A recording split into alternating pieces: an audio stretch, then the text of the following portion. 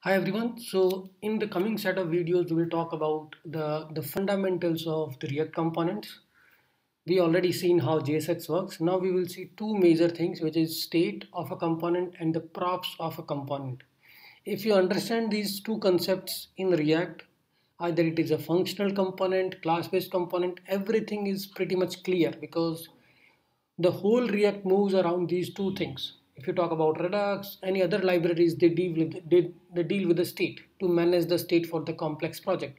But for that, we need to understand what is state. Okay.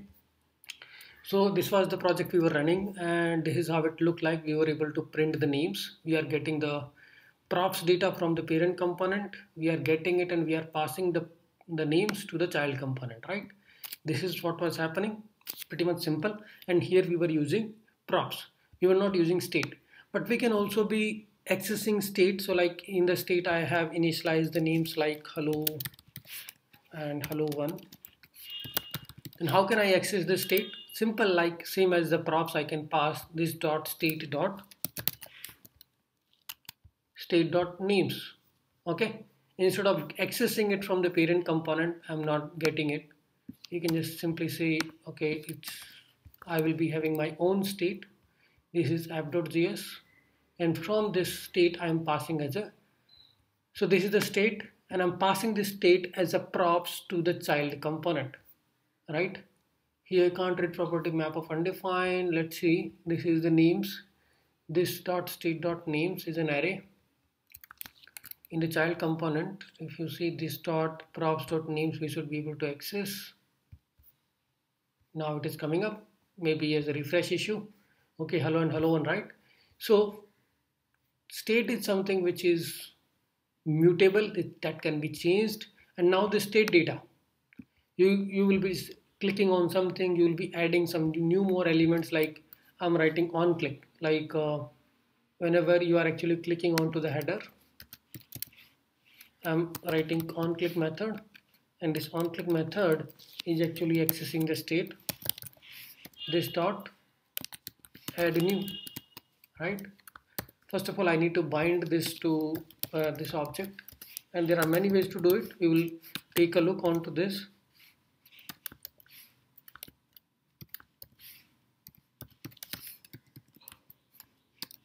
Because in ES6 class, whenever we write DOM events, they don't have access to this object.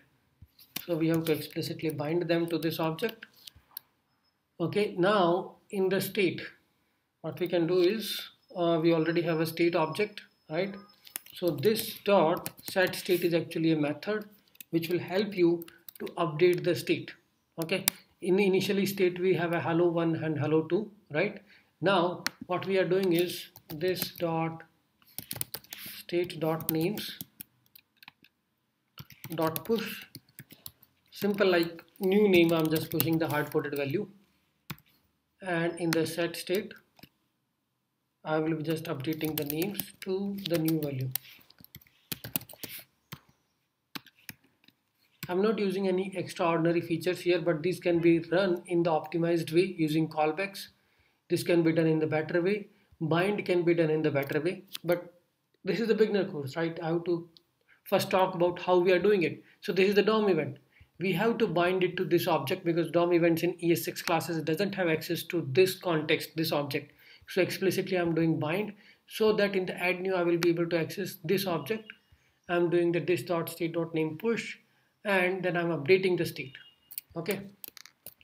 So whenever you click somewhere in the header, you can see the new names are getting added.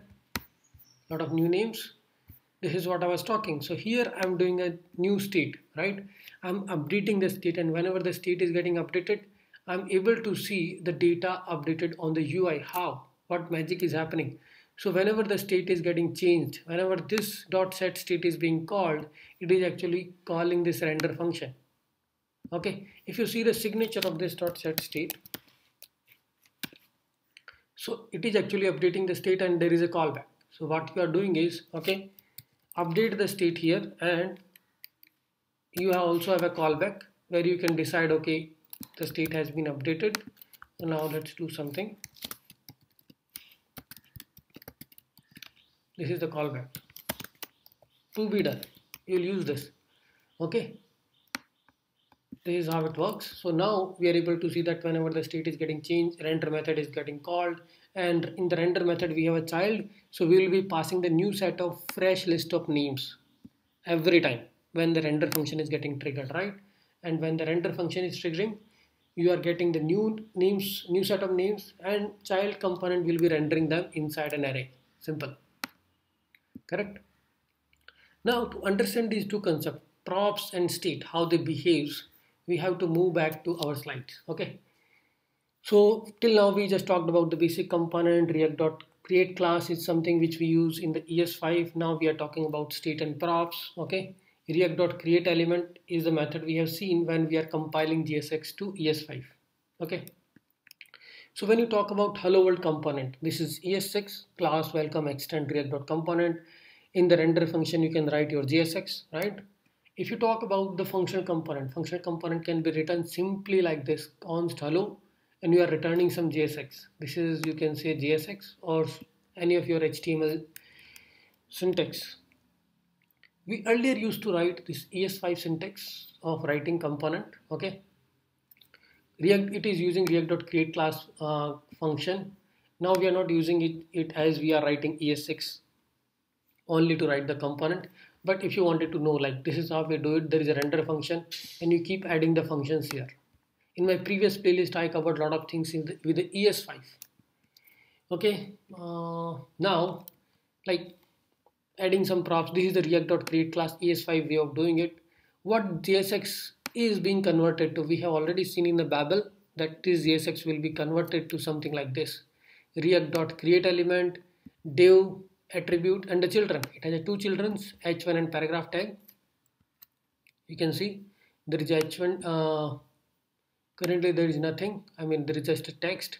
But if you see any other example, then you will be having all the children, and that children will be rendering here. So React.create element takes tag name, attributes, and the children inside it. Okay, this is the actual compilation, and you are writing the code in ES5. So only the JSX need to be compiled to ES5, right? So Babel will be doing only minimal task to compile this JSX into ES5. We are not writing ES6, so we don't need a ES6 to ES5. We are already writing it in ES5. Only the thing is, this JSX is not understandable for our compiler, right? So Babel will just compile this and will give you the code. Okay, we have already seen how Babel works. We already played enough how the tags, JSX tags are getting converted into the JavaScript. That is what the Babel is doing when it is compiling or building the code. Okay, now these are the two important things we are going to talk about. First is a state and another is a props. Okay, so state and props, everything moves around it. State is something which can be passed, or the state component owns its state, and whenever the state is getting changed, the component need to have a responsibility to show the updated data to the user.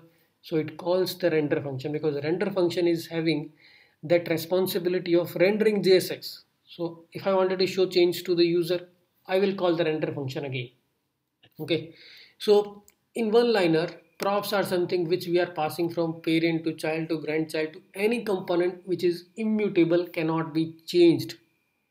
The whole objective of the props is just to pass the data from one component to another component. That's it. State is something which is mutable, can be changed, and whenever the state is getting changed, the render function will get called and user will be able to see the changes. And that re-rendering process is happening 60 frames per second, so you don't even know that is happening. It's like flicker.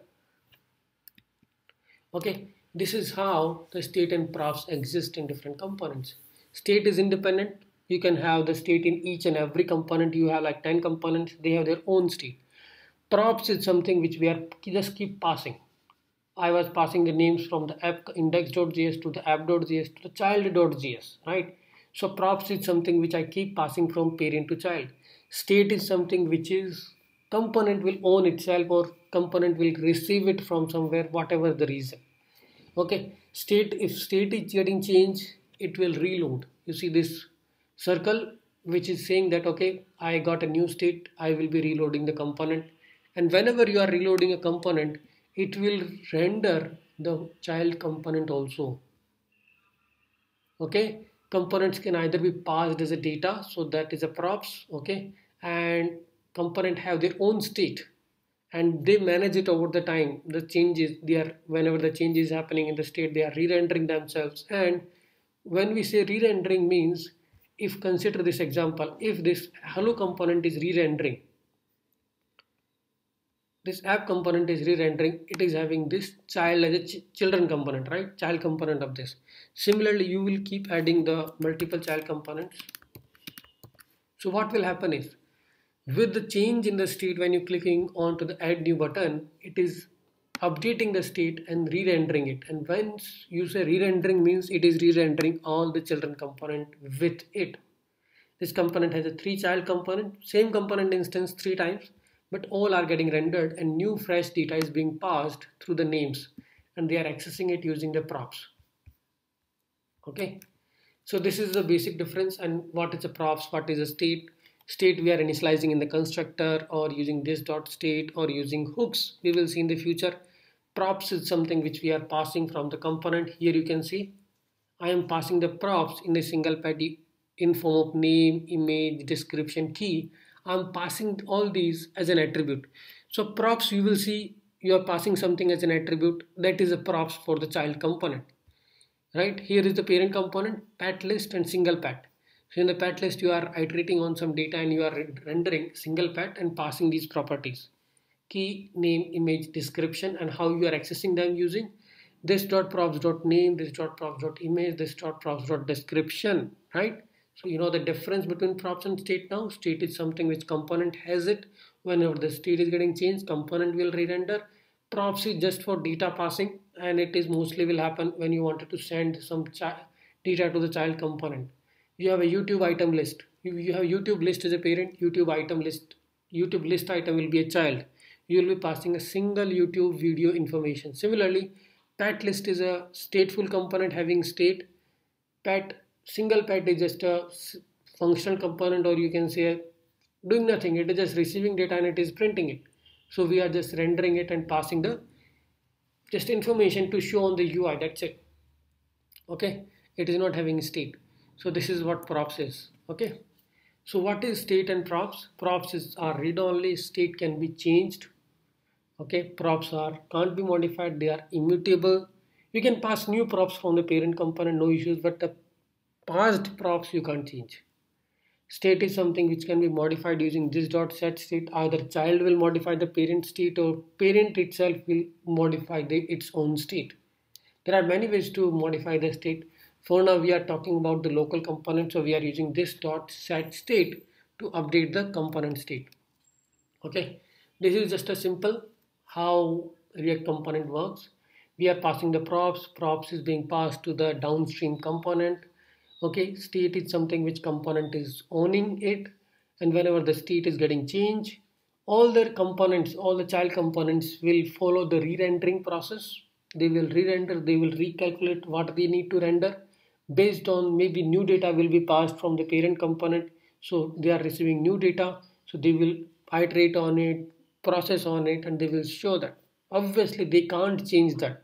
So this props, whatever I'm passing, same props if I'm sending to the child, they can't change it. They will just use it to show some data on the UI.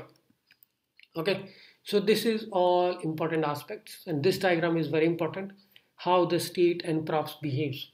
Okay, so for coming set of videos we will just deal with what is state, what is props, how to write it in the components.